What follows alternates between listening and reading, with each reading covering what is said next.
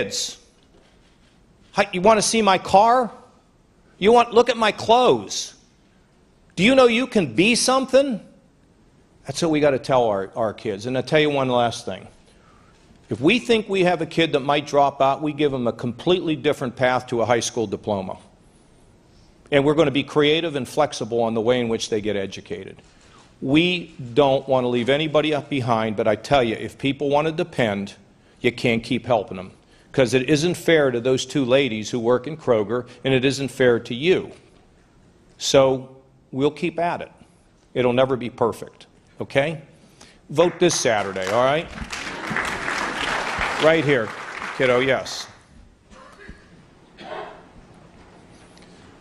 You know, I told him when I was in New Hampshire I was going to South Carolina to wear flip-flops, and you're doing it, kid. Yes. Well, one last one. You're going to get the last word because I'm apparently going, I don't know where I'm going, but I'm going somewhere, and I know I got to be on time. Yes, sir. I drove up today from the University of Georgia, and sorry for y'all, but I did it because I wanted to let you know and let everyone else here know why I'm supporting you and why that support is unwavering. And I don't want to get too emotional, but it's pretty serious, but it has a happy ending. Like over a year ago, a man who was like my second dad, he killed himself. And then a few months later, my parents got a divorce. And then a few months later, my dad lost his job.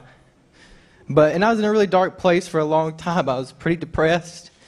But I found hope. And I found it in the Lord and in my friends.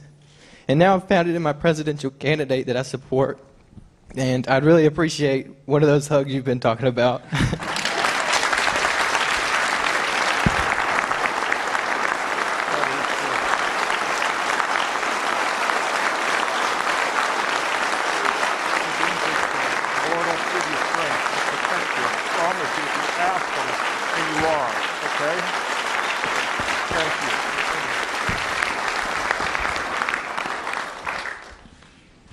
Well, there's nothing more to say than I will tell you this.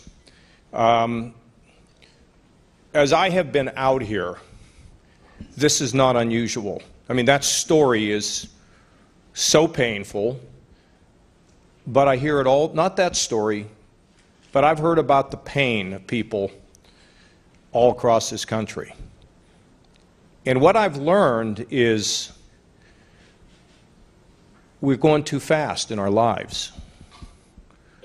We need to slow down because there are not enough people who are helping those who have no one celebrate their victories, and we don't have enough people that sit down and cry with that young man. Don't you see that's what it's about?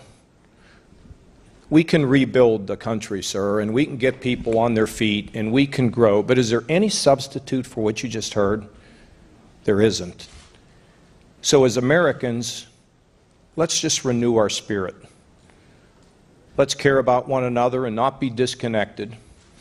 And together we will rise this country from a position of where we doubt to a position again, being Americans, when we are so confident of the future for ourselves and for our children. And this is a hard one. I have two 16-year-olds for my grandchildren someday. Thank you all very much, and God bless you.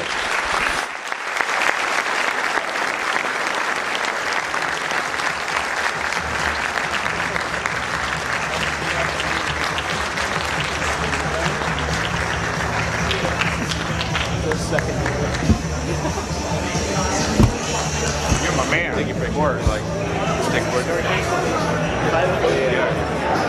Don't fall off. We're not going to have you come up on stage for pictures with the governor down. They stay out here.